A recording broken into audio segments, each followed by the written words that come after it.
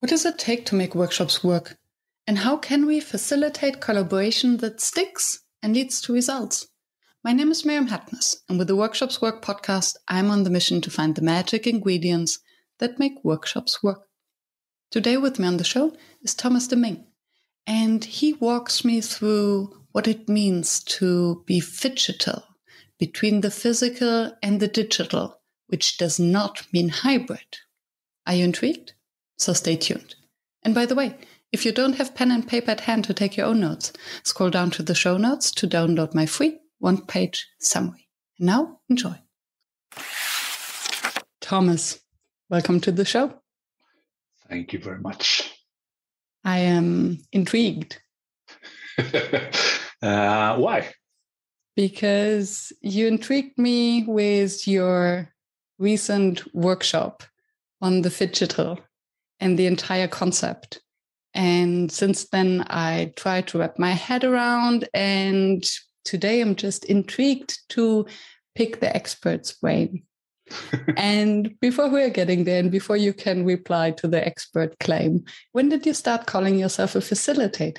I didn't call myself that, but I was called by clients, perhaps for 30 years ago when I worked with... I moved from expressions. I worked with exhibitions and Swedish television, radio, and theater.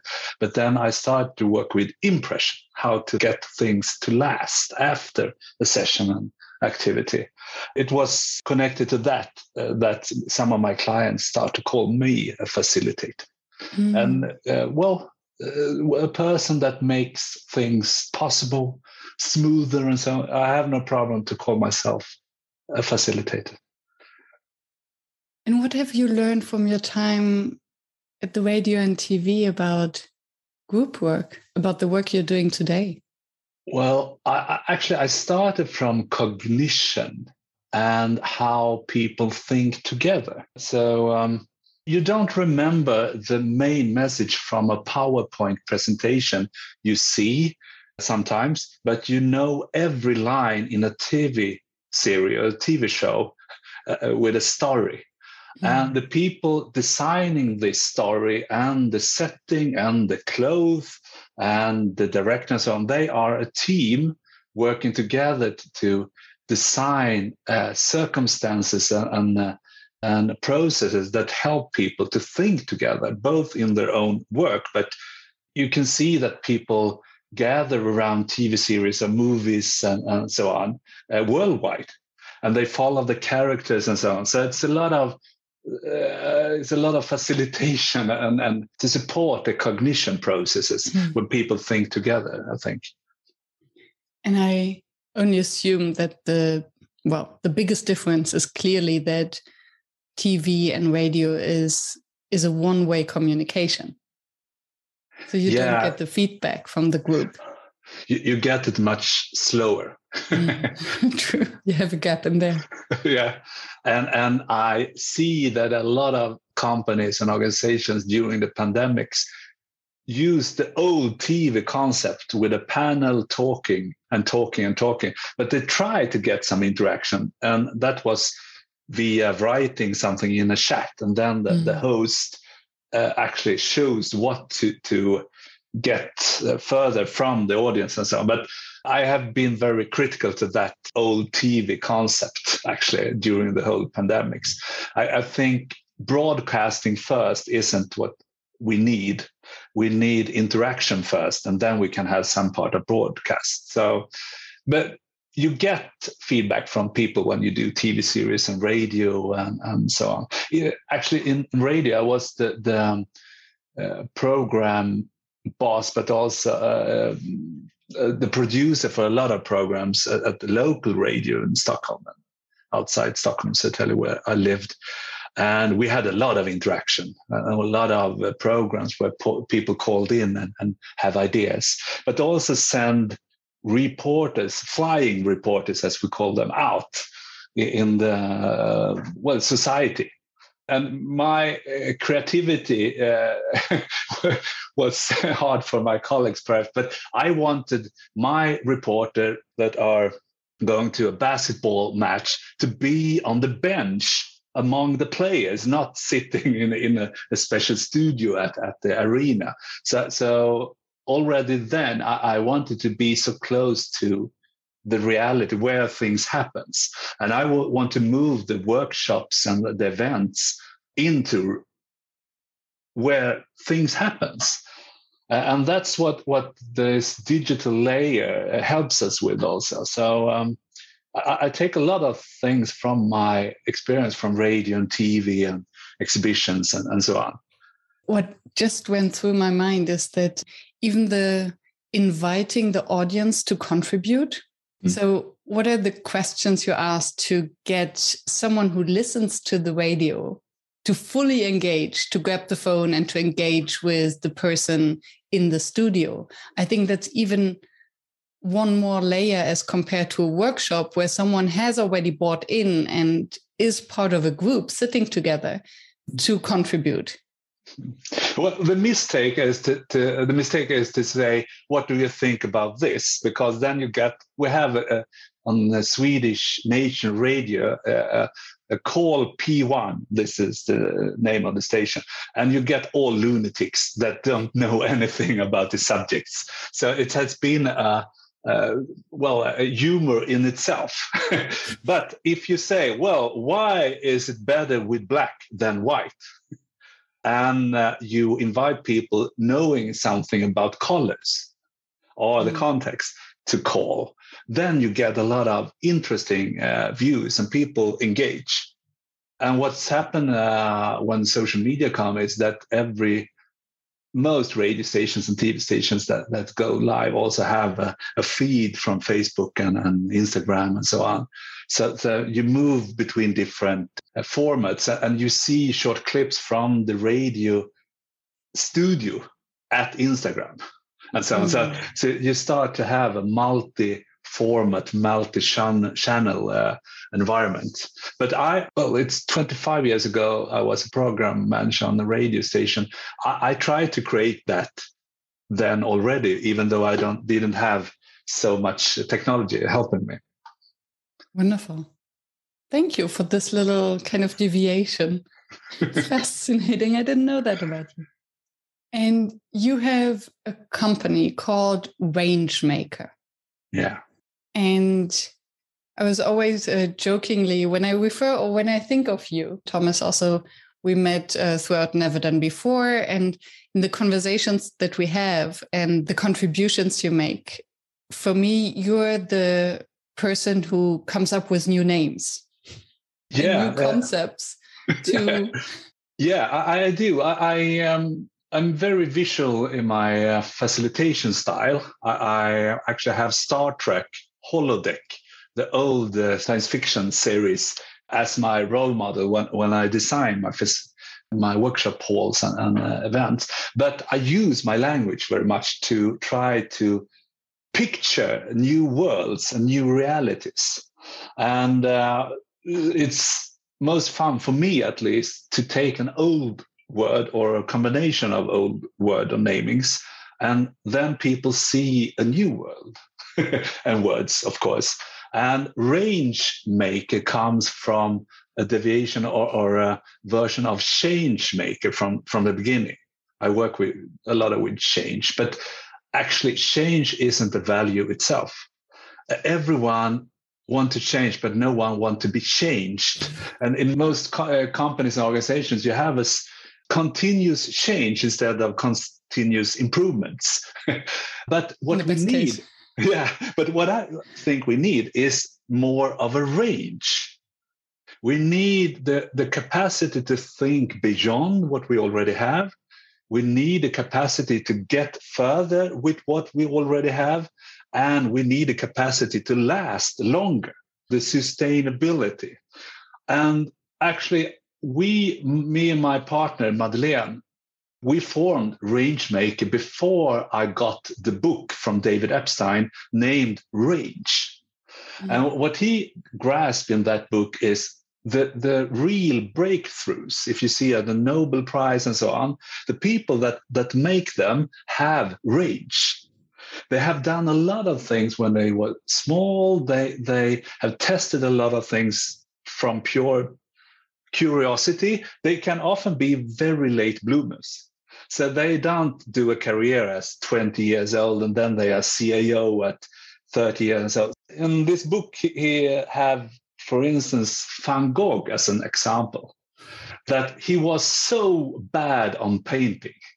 He was so bad on a lot of things, but he had an interest and could sit on a shore and look on the waves and see a little patterns in the water. And it was actually the 2 last years he found his way of painting. And nowadays they are the most valuable paintings we have. And he never benefited from this. No, he didn't. And he had a lousy life in a lot of ways. But in the book, you have other example of people that actually get the benefits from it. Mm. I don't know the Japanese name of the guy that invented Donkey Kong, this handheld.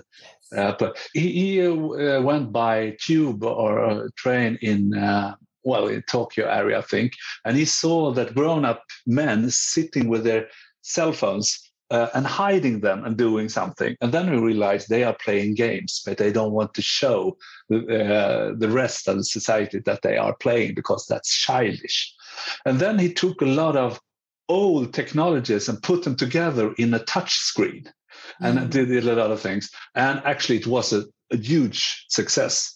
He's also the founder or the designer and innovator about Wii. You know, this when you stand in front of your screen and it reads your movements. Yeah.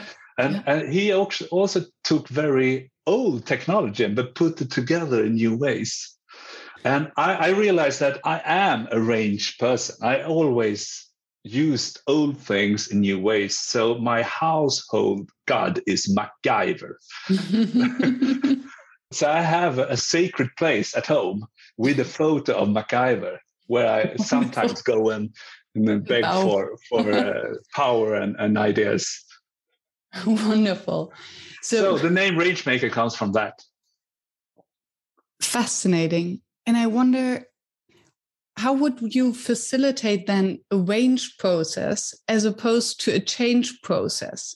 So what is the difference in terms of mindset or skill set that you bring in, but also that you help the group to grow? As I say to my partner, Madeleine, who is more about the inner development, and I'm about adapting to the surrounding environment, the changes in the technology and so on. And she says, you have an ability to fool people up in the forest without they knowing that they actually are in a new environment. They just, whoa, and then they stand on a mountain, metaphorically, and see a lot of things they haven't thought about before. And the way I do that is, instead of just asking them, what do you think about this problem, or what's the problem in our process? I bring all from science reports to creative angles via physical tools, thinking tools. I call them tangible thinking tools because you can grasp them and they are comprehensive. So I can take a research paper and transform it into 6 coffee cups with clips and labels on them. So they actually drink coffee with 6 perspectives that are new for them. And then they get much more range in their thinking, their logical swear, if I say so. Because one role model for me, at least his work, is Edward de Bono. And he has this thinking tools like 6 thinking hats and so on. I have designed 6 thinking funnels instead. I have funnels, in the kitchen where you put them on the table, or you can, instead of having them on your head. Yeah. But Edward de Bono, he have this idea that the perception control our ability to think very much. And we are always logical, but within our logical perception sphere. So if you can widen your perception, then you can enhance your ability to see and think things that you couldn't before. So, yeah. And what I hear is you also attach something tangible, as you say. So this also helps us to remember to attach some sort of emotion with it, because there's more than just one sense. Very much so. To it. Yeah. Which seems to bring us already right to the topic of today, to the Phygital. Yeah. Which this is new word, but I didn't invent it. It was an Australian company in 2013, I think, that tried to find a naming for two physical and digital side by side, which is hybrid from me. Phygital is when they merge. So you can switch from a physical to a digital and back and just seamlessly. So if I understand it correctly, the hybrid is that some aspects are physical, other aspects are digital. And the way how we use the word hybrid, especially since the pandemic, is some participants are together in the physical world and some participants are remotely in the digital world. And that's then called hybrid.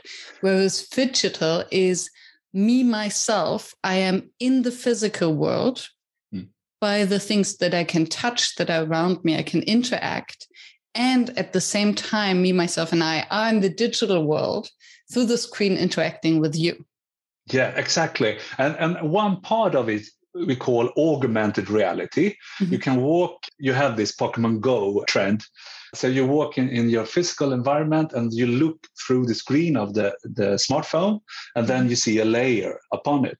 But in the Phygital, you can do the different way. You can be in a virtual world, and then you put a physical layer, so you actually can look into a physical place, which we do when we have this recording, because I see you in your physical world, and you see me, and we are both in physical world. But the Phygital is that when I start to design thinking tools or help people to think together and connect over geographical distance, we mix the information format in both digital and physical. The thing is to do this with as simple means as possible, as MacGyver had solved it, not as virtual reality glasses.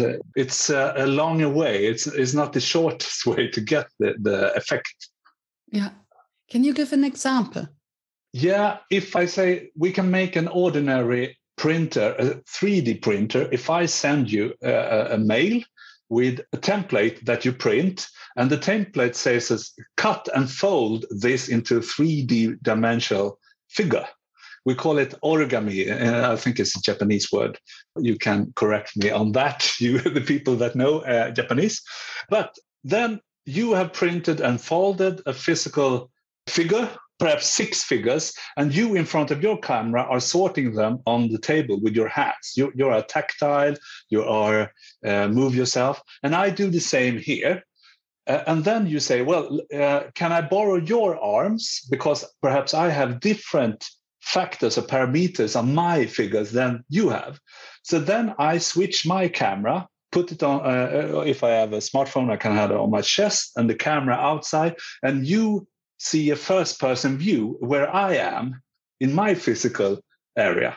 So we are two minds sharing the same physical experience, but I am the arms. You have seen surgeons operating through a robot on distance, but it could be a person here doing things. So just by having physical aids on both sides and then use this digital interface to move into each other's physical worlds is a part of the Phygital, MacGyver style. You can do it much more advanced, of course.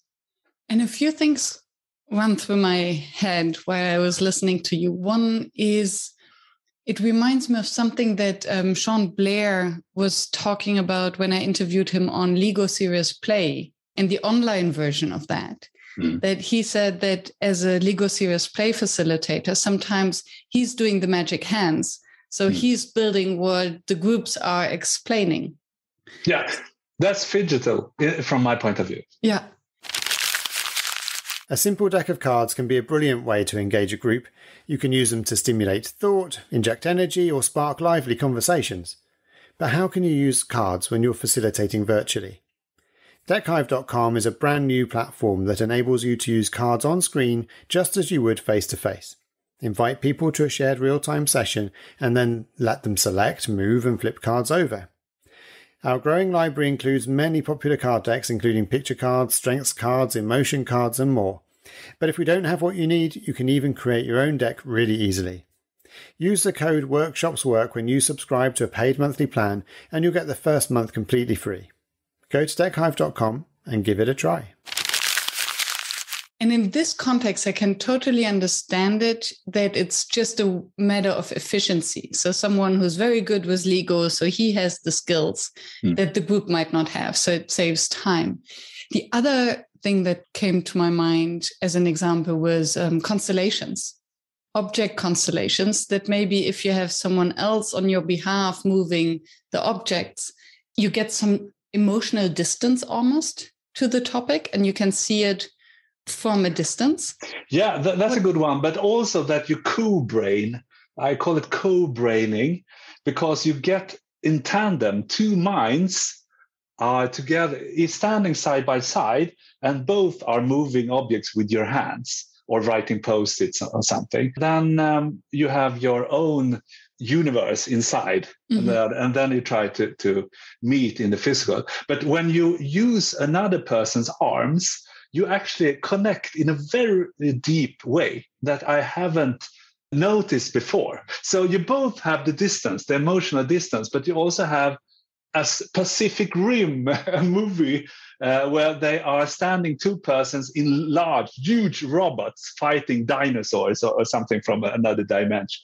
And you need to be two persons because otherwise your brain capacity doesn't work. So the one in the head and the robot standing on the left are left hemisphere or right hemisphere, it should be, but I think they had the left hemisphere and so on. And they are connected as two, minds as two. And they, in this movie, they have to be siblings or something to have the DNA, tech stuff. But what I have seen when working with this co-braining or tandem couples is that you actually get a synergy in the thinking that you don't get when we just talk to each other and move objects. And I wonder about different layers maybe. One is, do you need to do some kind of thinking work beforehand to really get them there? Because I think it's not just like a button you can click and say, okay, now the two of you are synced and you're going to do this. I can imagine that it's almost meditative, but it's a tandem meditation almost. Yeah, different couples need different time to sync, of course. How do you help them? Easy task. Move this physical object on a scale from 1 to 5. How good is X?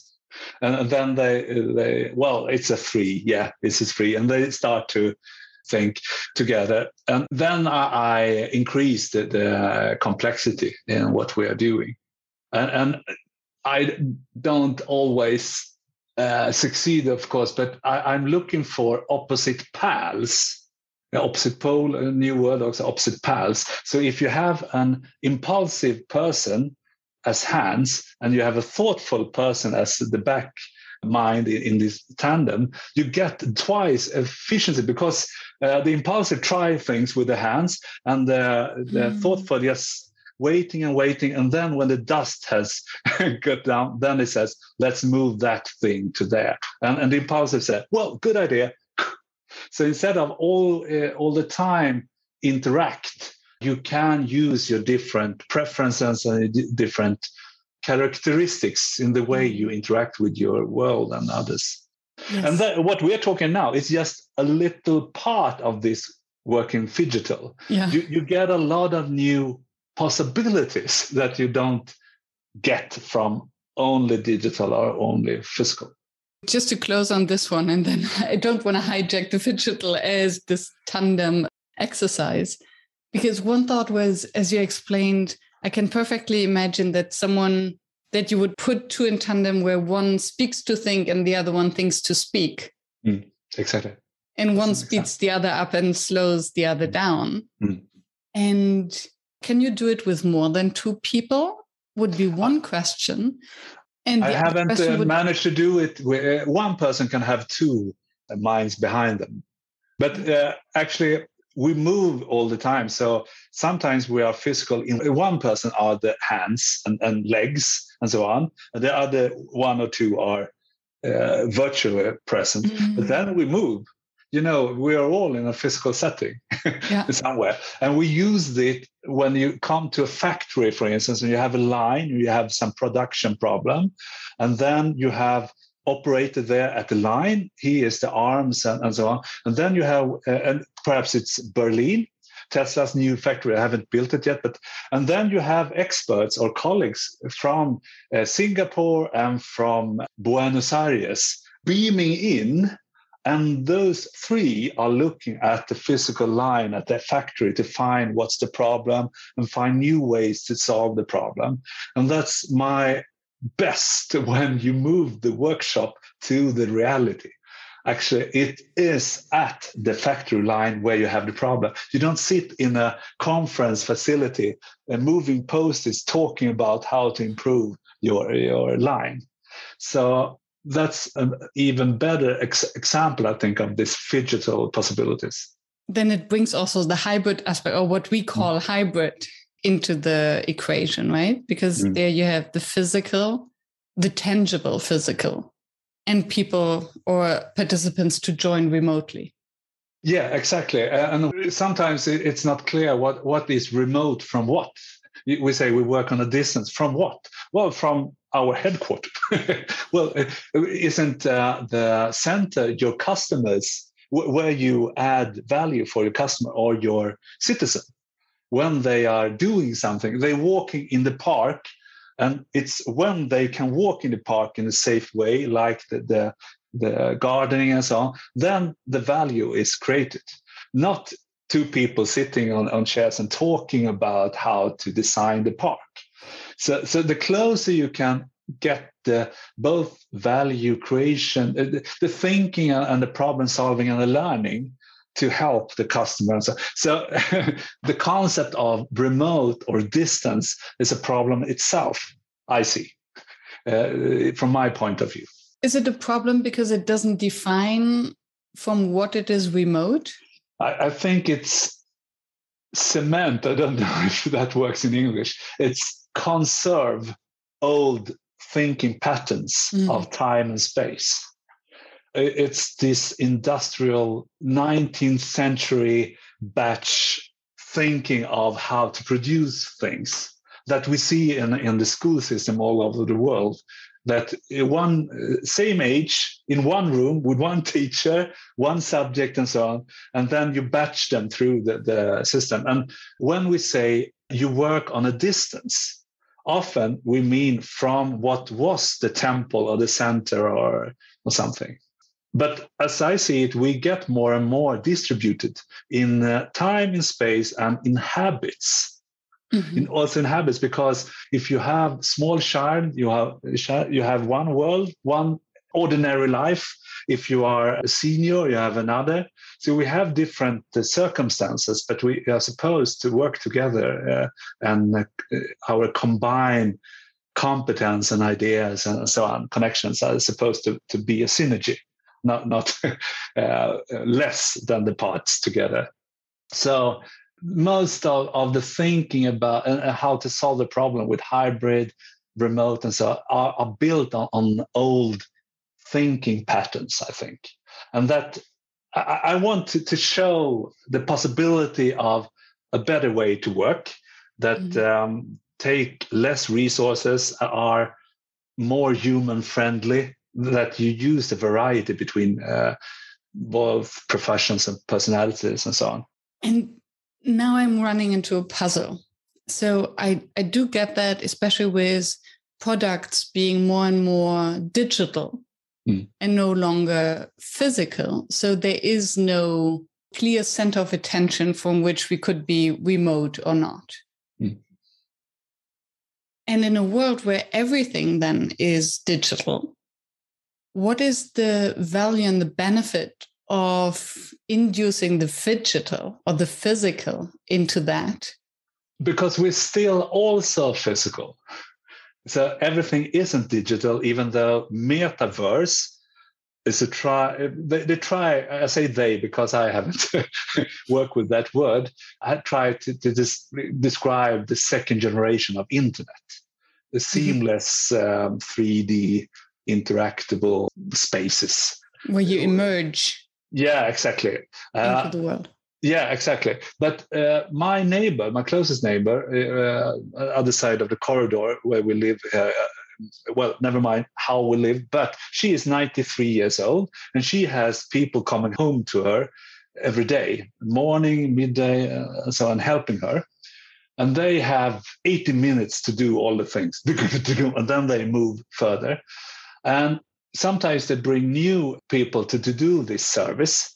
And then in the phygital world, they have tandem with the experienced one that's sitting on their shoulder and helping them, introducing them for this Brit, her name is, and make things more smoothly because we have a lot of professions that are social in a physical contact. We still have doctors, a lot of teachers, but also in those taking care businesses. Yes.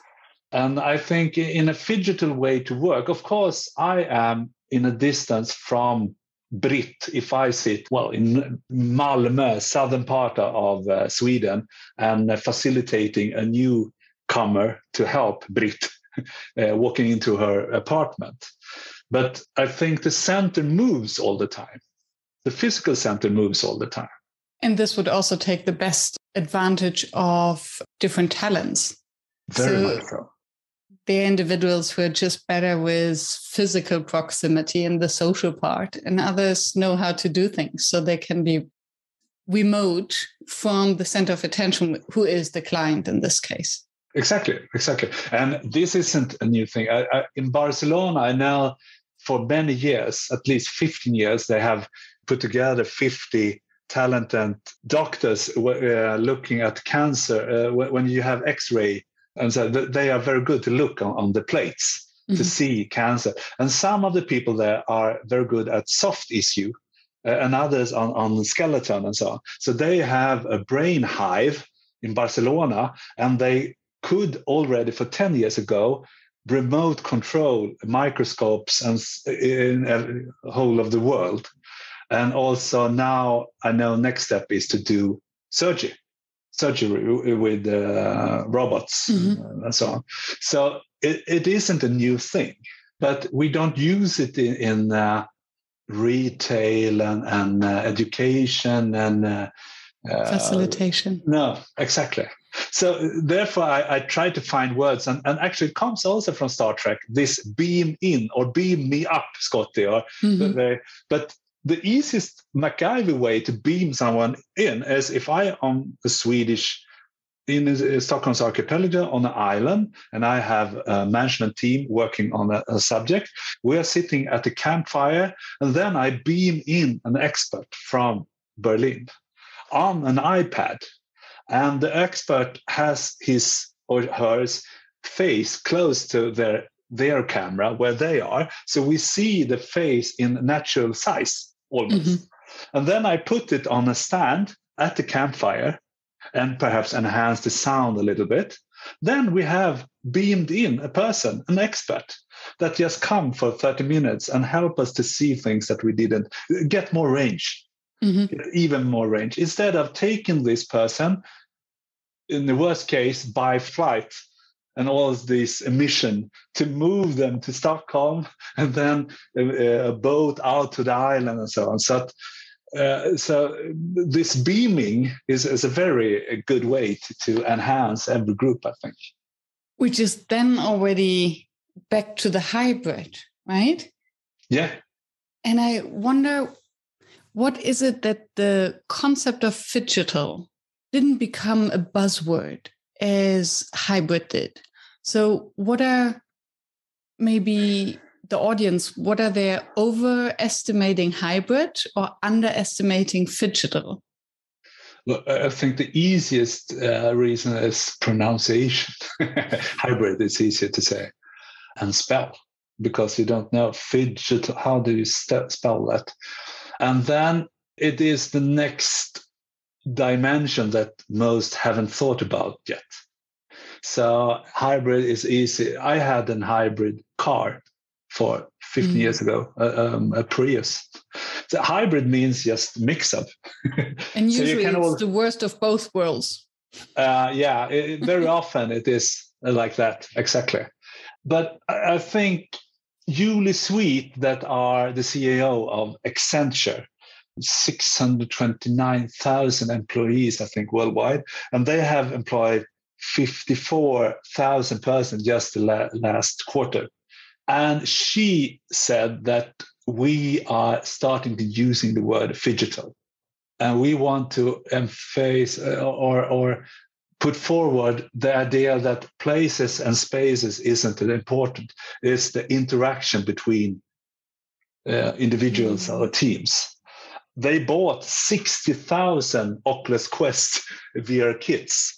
And they also designed welcome to the company boxes that they physically send out, because otherwise when you change from another firm, you just get a new computer, but it looks the same. But when you don't have an office, they send things that you can put up. So it looked like a physical office, even though it was at their home office or at the close co-working space. So when Accenture start to do things, it tend to spread. Yeah. But I think that the reason why Phygital haven't spread and the hybrid is spread is that it's a word you always can say, even though you don't understand the thing about what you're talking about. Well, it's hybrid. And so many experts have suddenly emerged that have webinars and seminars and education on how to lead in a hybrid environment. And I don't think they know what they talk about, actually. Well, they know what they talk about, but they are still in the old way of thinking, I think. And I think what is fascinating, and maybe the Phygital is just the next step, once we know that we can create the best of both worlds in the hybrid via the Phygital, so still bringing the physical and the physical experience to the individual. Because one idea that came up in the workshop that you hosted, and I found that fascinating, was how to beam someone over or how to transform reality into something that is more approachable. So we're thinking of a huge event, and I just came back from the expo, and it's very difficult if there's something happening on one end of the area and 5 minutes later I want to be at the other end. It's impossible because I cannot beam myself over. No. But then there maybe is an experience where I want to be physically there because it involves touch and smell, and others where I can actually join digitally through the screen. And if I understood you correctly, this would be an example then of a Phygital implementation of an event where I can basically experience some parts and then beam myself over to digitally experience others. Yeah, I have a role for helping you also move when you beam in. I call it Humatar, a human avatar. Humatar. Mm-hmm. Yeah. So I think most expos and fairs and so should have a squad of Humatars for the people not even entering the city where the fair are. And they could have one or two or more people behind them walking by the stands. And then they put some cameras on this keynote and then they edit the best of highlights from the day. And then they have a studio talk as you have in sport when they sit and analyze the matches and then the skiing and so on. But you actually got a new dimension I haven't thought about. You could have Humatars, even though you are on the same expo, but you want to be there could be 1 kilometer away. Exactly. And then that's what I call phygital twins instead of digital twins, because you could put a layer upon the expo where you have a virtual world. You could use what we use, Velo, for instance, in a simple way, that actually look like the expo. Yeah. And then you could, if you go in on your laptop or Velo, I think they come with a smartphone interface. Then you actually just click on where you want to be, and there you have on the wall a resource streaming from that, but also a chat or something that you can ask questions. Yeah. So I can interact with the people who are there in real time, but I could also walk there. Yeah. What is the difference between a digital twin and a UMATA? A digital twin is a description using in the industry where you do a CAD drawing and then connect the CAD drawing to the physical space. It could be a production line. And when you change the CAD drawing, you change the robot movement, perhaps, when you assemble things. And so digital twin is often referred to, I put on LinkedIn, I saw they have an autonomous car taking photos, millions of photos on San Francisco, going up, down, and so. And then from the 2D photos, an AI transfer it into a 3D world. And then you have a digital twin of San Francisco. Of the city, and then you can move in it. But the phygital twin is both ways. You can have a virtual world, and then you have not perhaps a replica, but you have things that reminds you of the virtual world in the physical world. And that's what I talked about, this origami. I take a virtual thing, a Word or a PowerPoint document. I have done some shapes on it, and then you print it on your side. You are in another city, in another country. And actually, I just send, and then you do a physical copy of the digital thing. And then you take a photo of your physical, load up on a Padlet or a Miro board, and then we do things there. And then we do a new drawing that you print, or perhaps you project a picture of what we have refined in the virtual space on your wall where you are, or on the floor where you're standing if you have your projector on the front. So you, in a phygital twin, you move between the formats all the time. Sometimes you just do it to show off, but very often you have use of it. I was just about to ask the question, what is then too much? Because you can get lost in translation. Yeah. I would say between the worlds. And especially when you're in charge of a group, you want to make the process easier. Yeah, but when I train the group, I train my co-facilitators, or perhaps I'm a co-explorer. I don't have all answers and then train people, but then we need to get some range of the possibilities, and then we back and just use as little as possible. So I love this simple solutions, not this overcomplicated. But when I talk now, I just want to help you, but also the people that listen, to see the possibilities. The entire range. And another use case just popped up in my mind is the prototyping phase. So I can imagine a group producing together the idea of a prototype. And then, as you explained it, okay, send it to the printer, print it out, and produce it in your own home, and then interact with it in the physical space with the prototype to then provide feedback on how it feels in the different phases. Yeah, and I have learned in design thinking that have this user-centered process, that in the prototype phase, actually you can have 3 phases. You have the pretend type, the priotype, where you have different functions, and then comes the prototype. And this pretend prototype is the volume of a product or a service, or it could be a digital interface, even though you make a physical print of it. And you have the little icons on the screen, but they are like separate objects where you can move. And then you take a photo and send back to the UX designer. So you're so right. The more abstract and the more not ready yet you talk about or work with, the more use you have of this way of working, I think. Yes. Thank you for staying tuned and listening to the show. I appreciate your attention as I know how busy you are.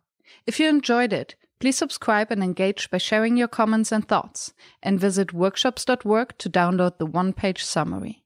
I'm looking forward to seeing you back at the next episode, and I wish you a fruitful day.